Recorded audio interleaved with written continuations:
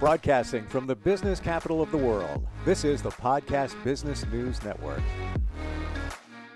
I truly don't know what's going on, but it seems like I wind up often talking about stress and anxiety on the show, but it's a big thing. It's more and more. I hear it from so many friends, or they don't even know they're stressed out, but they're like running a mile a minute.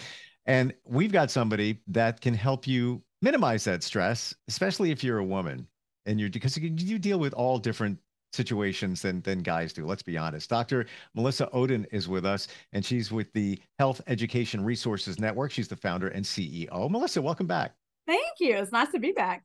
Yeah. Are you stressed out today? I'm trying not to be. I actually am a little bit, I'll be honest, because it is Halloween. Love your shirt, by the way. Oh, thank you so much. And I just remembered I didn't buy candy, so I have to buy that on the way home. And I have, security camera set up, and I've already had kids knocking at my door, and I'm like, I should have left the bowl out there. It's early. I know. It's not even dark.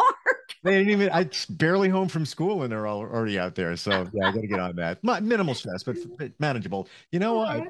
No, actually, I could have DoorDash from CVS or. And paid 3 times more if you want to do it, because that's even more stressful, right? There's an easier way. You have a course. We'll get with that. Yeah, absolutely.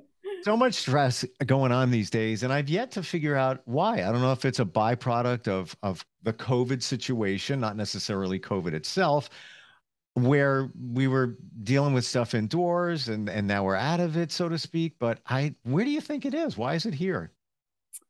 Well, I think it's always been here. But I think what happened was the pandemic just highlighted the depths to which we have sunk in terms of how stressful we have. Now, listen, part of that relates to and reflects our resiliency, right? I mean, the fact that we've been able to carry on the way we've been able to carry on reflects a very strong resiliency. So I don't want anybody to think that, anybody is weak because they're feeling stressed, because that is absolutely not the case. However, because stress does affect the body so deeply, and in women's cases, so fatally sometimes, it's really important, I think, that we stop and think about where is it coming from for you, because where it's coming from for you and for anybody who's watching or listening to this may be different than where it's coming from for me. So it's really important to kind of get in touch with that root cause for you, and it's going to be different for everybody. So I'm sorry I don't have a magic solution for that, but there's going to be a course for that. So yeah, there's going to be a course for that. Well, you do have a number of things that you're working on to help women that are dealing with stress, and thank you for doing that, because I could rattle off name after name after name of busy moms just dealing with life. It's crazy. Yeah. And God bless those parents who were home for 2 years trying to homeschool kids and work full time and do all of those things, because I can't think of a more stressful situation that most of we went home for 2 weeks, right? And everybody's like, whoo, pajama party for 2 weeks. And then the reality set in. Yeah. And people really had to start reflecting on, what is this life I'm living? What am I doing? Yeah. And, and some changes obviously came to the surface for a lot of people, because last March in 2021, we had the Great Resignation. Now we're having the silent quitting. So there is a trend in this country towards trying to find that movement back to middle ground of balance, so that we don't feel this chronic stress all the time. You did bring a very vivid memory of when COVID first kicked in, and it was like, I'm on vacation. Home. This is great. Yeah. But wait a minute. I still have to work. Yeah. I still have to keep the kids happy. So it all kind of kicked in there. So yeah, I can see, why that there was a lingering effect of that. And I know we talked about stress and women last time we got together, but where do we go from this point to help women out? I know that you have a digital course that you just launched, right? Yeah. So it's the precursor to the signature digital course that's coming out at the end of very, very end of November. And the signature course is called Women in Stress, Reclaiming Your Life. That's the umbrella kind of title that I've got for all the work that I'm doing underneath that. That's coming out later in November. And there's a webinar coming up Wednesday. We can talk about that in a second. But the precursor course to that is called Lost in the Woods for Women. And this was actually developed very quickly this summer for my email list. Actually, I have a friend who actually is in London, England, and she told me, we were collabing this early this summer. She said, this really needs to be the summer of love for your clients via your email list. And so I came up with this course that actually came out of the original beta testing of the Women in Stress course, and it's called Lost in the Woods for Women. And it's a metaphor, if you haven't gotten it by now, it's a metaphor for the stress that women feel and for what happens to them mentally, psychologically, emotionally, spiritually, when they get off that lighted path of their life and they find themselves lost in this dark woods of stress. And so, yeah, that course actually just rolled out Saturday morning, believe it or not. I got my notice that it was live on my learning management system. So, so if you want to talk about some of this, I am ready to do that. Let's dig into that. And I want to rewind for just 1 second. Sure. When we talk about, a woman lost in the woods, is that kind of a, the metaphor for, I don't know. I don't know where to go from here. Like it's stacked up to here. Yeah. I know that I can't stop because I got laundry to do, dropping a kid off from here, got to make dinner, da, da, da, da. Is it that you're lost? Yeah, absolutely. And honestly, I am not a camper. Okay. Like, my idea of roughing it is a suite at the Embassy Suites, if that tells you anything. So I had to really do my research on this, because come to find out, when you're lost in the woods, it's like pitch dark. You can't see one way or the other. And if you're not prepared for that, and if you don't have the supplies that you need to move forward or to get yourself out of that, it can be absolutely paralyzing, and you can't get out to save your life, really. So that's where the whole metaphor comes from. So the entire course really is a metaphor for life and for this stress issue that women face. I got to share with you, and then we'll dig into it. But I have a friend, and she deals with, some anxiety and some stress. So one day she popped by. I said, "Hey, I got like an hour and change." I go, let's go for a hike." She didn't know what a hike meant. Oh, no. So I go to a park that was literally 5 minutes away. It's a mile. It's not more than that. And she's in the middle of it, and she started getting a little anxious in a fun way. But she's like, I would be lost in here. I wouldn't even know how to get my way. I'm like, you can hear the cars driving by on the highway. It's right over there. But there it is. I mean, there's, when you're in that moment, you don't know how to get out. You don't know how to deal with it. So let's dig into the digital course. All right. So there are 5 core lessons, and then there's an introductory video and then a bonus video. So there's a total of 7 videos in this course. And so there's 5 core lessons and then 5 worksheets that go with them. And so the first lesson, we talk really about how to identify the fact that you are lost in the woods. Let's just stop and say, hey, I am lost. I don't know where to go. I don't know what to do. And the first thing we talk about is don't panic, right? If you look at anything that anybody will tell you about how to get out of a real woods situation, lost situation, it's don't panic. Because when you panic, it's really when it's like you can't hear the cars, or you can't hear that babbling brook that you passed. And, maybe it's now to your left and you knew that the road was right on the other side of that. Right. Yep. So the whole idea is not to panic, but also in that lesson, we talk about getting grounded in the STOP method, STOP. And that means to sit, think, observe, and plan. And so I walk people through what that looks like and why that's really important to be able to do that, to be able to walk with a plan, right? And not, because typically people who try to walk out of a situation they're not aware of walk in circles. How's that helpful? I mean, we can all think of times in our lives where we have walked in circles, either physically or emotionally and mentally, right? So we talk about that a lot. And the fact that you do have to do the hard work to get out. And I think we talked about this the last time. I make no bones about that. This is not easy. It is not easy, but people who are sick and tired of being sick and tired typically have what we call a healthy level of disgust, and they're ready to do the work. So that's part of it. The second lesson, we talk about finding water immediately. And if you are a camper out there, let me just tell you, this is probably familiar to you, but you probably never thought about it in the metaphorical sense, right? So what does water mean? We can live without food for many days, right? But it's very, very difficult to live without water for more than about 3 or 4 days, because your body is 85 to 90% water, right? So you need that to sustain life. And so we talk about what that water is in your life. Where do you get it? How do you replenish it? All of those things. Not to mention the fact that you should be hydrating anyway. Just saying. Yes. Yeah. And by the way, to be able to hydrate, you have to be prepared. So again, metaphorically speaking, how prepared are you for the hard times in your life, right? How prepared are you? Water is heavy. It's heavy. So how much water are you carrying with you? And how much are you, leaving behind because you just think it's too heavy? And you're willing to take a risk, right? So we talk about what that water looks like in your life. And then the third lesson, we talk about starting a fire. And, fire will keep you warm, but fire can also burn you up. And so we go through a very, very cool poem I think this poem is so much better to go through with people in person, but I did the best that I could, via video, to walk people through this and to really give them an idea of what's the fire in your life. And do you need to douse some of it, or do you need to stoke it? And so we kind of talk about those two different things and what that looks like. So the fourth part of it is building a shelter. And we talk about, again, being prepared. What are you carrying with you? You need a tarp, right? If you're really lost in the woods, you need a tarp and some way to secure that. And the shelter in this particular metaphorical sense is what we call social capital. Social capital are the people in your lives that can get you out of a situation that you can't get yourself out of. And, we're not created to do life alone. We're created to live in community. So who are the people in your life that can help you with that when you need it?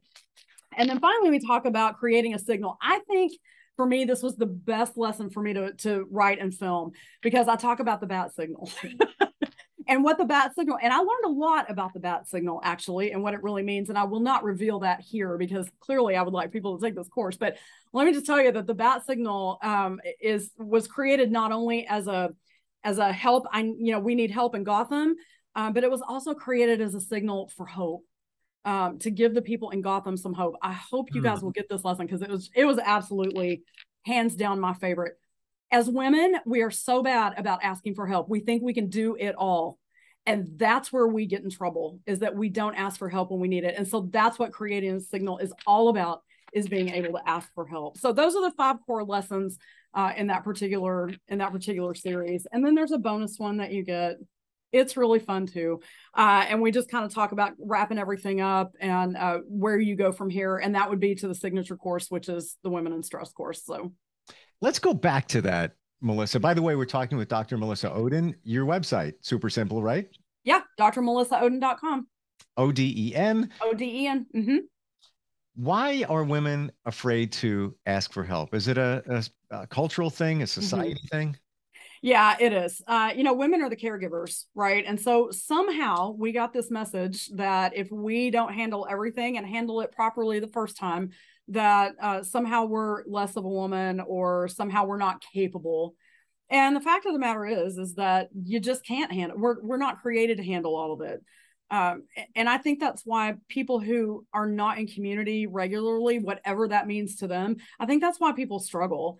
Granted, there are some folks who are introverts, who think that they're just fine the way that they are. And most of the time they are, but even introverts need community. In fact, during the pandemic, I have several introverted friends who would tell me quite often, I'm done with this. Like, I need some people. So yeah. So I'm tired of looking at these 4 walls, and I really need to have a conversation with someone other than my cat. And I can relate to that because I have one. And so he's not much of a conversationalist, but yeah, they were telling me that we're just done. We're done with this. So it's really, really important for people to remember that you need to ask for help, because you're not equipped with everything that you need to be able to handle all of life's situations. There is always someone who's got something that you need, and vice versa, by the way. It's not a lose-lose. It's not a win-lose situation. It should be a win-win. What do we have to share with each other that can help all of us to be able to get out of that situation? How about there's a lot of single moms, especially I'm hearing in their 40s and 50s, and dealing with their kids and not leaving the time for themselves. I could rattle off name after name of women that I know in that situation where they feel like they have to do this and do that and do this for their kids, and there's no time left for them. Yeah, that's difficult. And in full disclosure, I'm not a mom, nor am I a single mom. So I can only imagine in my head what these ladies are going through and dealing with. Although I do have several friends who are single moms, and I have watched them over the years try to do this. And I'll tell you, the ones who've been the most successful are the ones who are in community, and the ones who can say, hey, can you watch my kids for a couple of hours and just let me go to a coffee shop and just sit and read a book? Or I'm going to get in my bathtub for a couple of hours, and just take a bubble bath. Can you watch my kids for a little bit? So again, it's that social capital. Who do we have in our lives that we can depend on, who can help us with those situations? And those single moms out there that don't have that, I think they're the ones who struggle the most, because they don't really have anybody to call and say, can you help me? Even if it's just an after school program that they can put them in for a couple of hours. In my early days, I used to work one of those after school programs, and most of them were free. And so if you can take advantage of things like that, if your local YMCA or whatever community center you have around you has an after school program or something like that, man, take a couple of hours and utilize that, because that's where you can kind of find some time for you. And just a couple of suggestions. Oh yeah. Yeah. 100%. And you know what? Just say no. It's okay. Yeah. I have one friend, and she dealt with this the other day, and I think it was her daughter's basketball team or something like that. They were doing a charity thing, and they needed some help with the charity fundraising baskets. They were putting them all together. And she said, I don't have time. I don't. And here's $20. And everybody's cool with it, because there are some people who love doing it. So let them do that. And then you'll do what you want to do, or you feel good about doing, or something that excites you. And for those situations, you contributed and you're good. She just Yeah. Yeah. And I'll guarantee you that every school in the nation has a group of these single moms that are trying to, and honestly, single dads too, right? There's a lot more single dads than there used to be 20, 30 years ago, right? But if it were me, and maybe because I'm an extrovert and I would just do something like this, man, I'd be up at that school going, who do I need to reach out to that maybe in the same situation that we could form a group or a collaboration or something that we could start working together and saying, look, how can we make this work better? And that might be a great place to start, is in your local schools. If you're not a churchgoer, that might be a great place to do that. If you're a churchgoer, clearly your church family would be a great place to start, or synagogue, or wherever you worship. So there are a lot of different options for folks to be able to do that. But that might be something really, really fun to do outside of the PTA, right? If there's just a small group of single moms or dads that really need some assistance, there are, and there are social workers in schools, by the way, who would be willing to help with that if they just knew that was, something that needed to be addressed. Totally. You know what? Before we get back to the digital course, you have something coming up this week. Is it on Facebook? I'm trying to remember. Actually, it's on Zoom. I don't know that we're going to go Zoom to Facebook Live. They change the technology all the time, and so I never really depend on that. It's always much better to do it in Zoom and record it and put it up later. But that's probably what will happen. So I have a Zoom link that I will share with you. It's an informational webinar about the upcoming signature digital course that will be rolling out late November, called Women in Stress, Reclaiming Your Life. And basically, I'm just going to be going very quickly, 30 minutes, over what the course is, how much it is, how you can get involved in that, and that type of thing. So that's coming up this Wednesday night, November the 2nd. And the course that we're talking about, the digital course, that's coming out at the end of November. Okay. Yeah. Got it. What do you want women to know? Like, the most important thing right here, you're dealing with stress. What should they know? Perspective, right? Perspective. Take a step back and just evaluate everything and go, okay, is this really what I'm seeing? Do I see what I think I'm seeing in my life? If yes, then find the courage to make those changes, right? That's really what it comes down to, is finding the courage to make those changes, because a lot of people around you are going to get real upset when you start changing your life. You can't listen, right? If you want to live past whatever age you want to live past and not let this stress situation get you, then you really just need to find the courage to make the changes. And that's what having a coach will help you do, right? If you can't figure that out, then you need to reach out to somebody and ask them to help you do that, because there are plenty of us who've had to do that same thing. But the other thing is, if you need help, ask for it. Yes. Ask for it. There is no shame in that. No one is going to look crossways at you for asking help. And please, women across the nation, help me get this message out. It's okay to ask for help. There's nothing shameful about that whatsoever.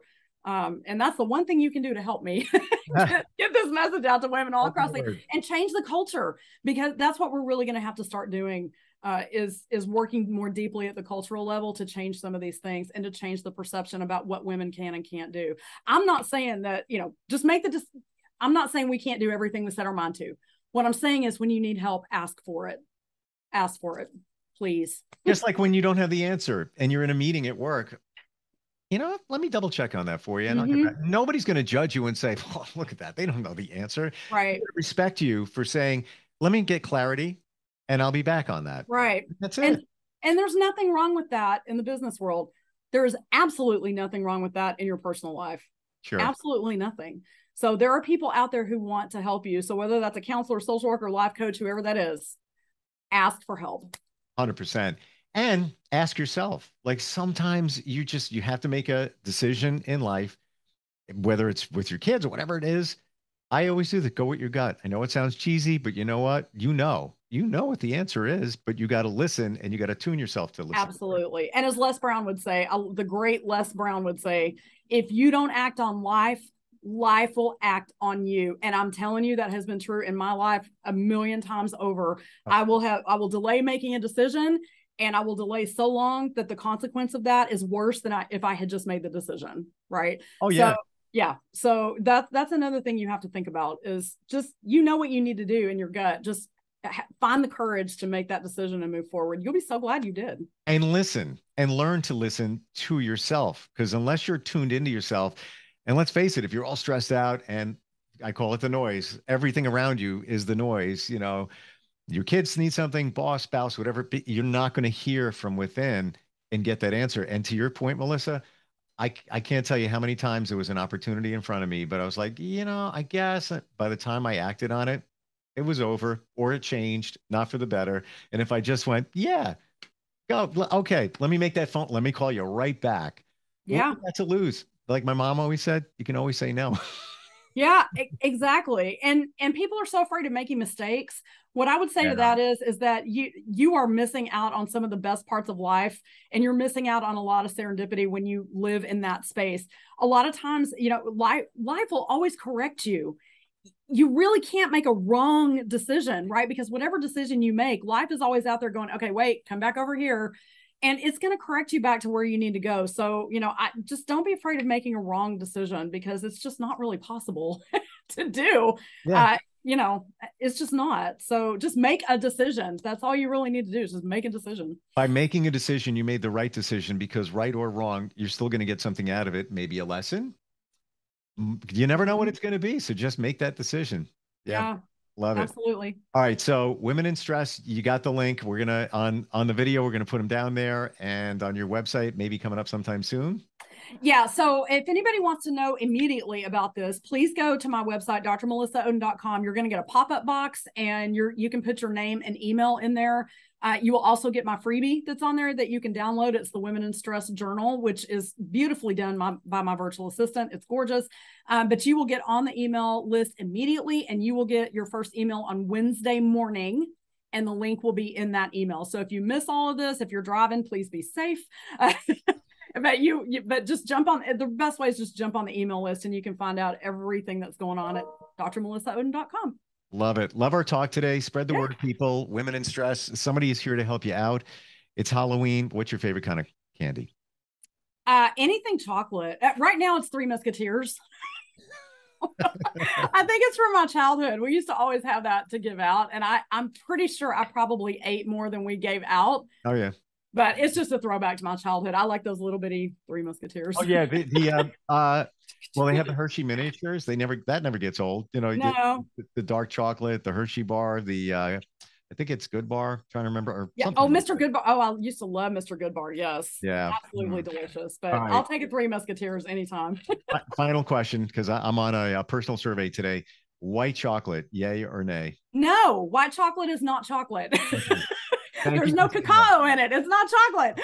I'm sorry if you want to defriend us, if you just want to tune out at this point, if you like white chocolate. It's plastic. You're eating what tastes like plastic. It's not chocolate. Sorry, guys. It's not not. chocolate. The only place for it, I'm just going to say this, is if you drizzle it over like a pretzel or something like that. All right, maybe. Okay. Whatever. This, I don't want to discourage white chocolate. I don't want to like kick it out to the curb, but it's not like true chocolate. Yeah. That's right. right. Here you go. All right. Melissa, always a pleasure. Go to the website, Dr. Melissa Oden, ODEN.com, and look forward to talking to you next time. All right. Thank you so much.